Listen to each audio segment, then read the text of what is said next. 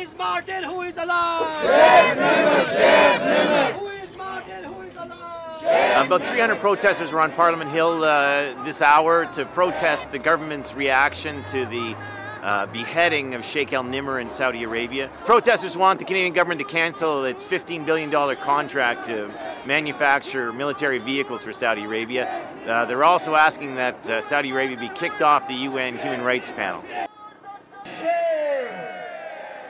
100 days, but he was also arrested after being shot in the leg and then tortured while in prison. Shame! And then, as if the Saudi regime wanted to attest to their own cruelty, they did not even return his body to his family for his burial. Shame! Shame! Shame! These deeds that I speak of are not just said by me, but are attested to by his family. All of us have seen the words of Shekh Nimr in that he would call for a peaceful protest rather than an armed one. To quote him, "The roar of the word is mightier than the sound of bullets." And it is for this very reason that he was arrested.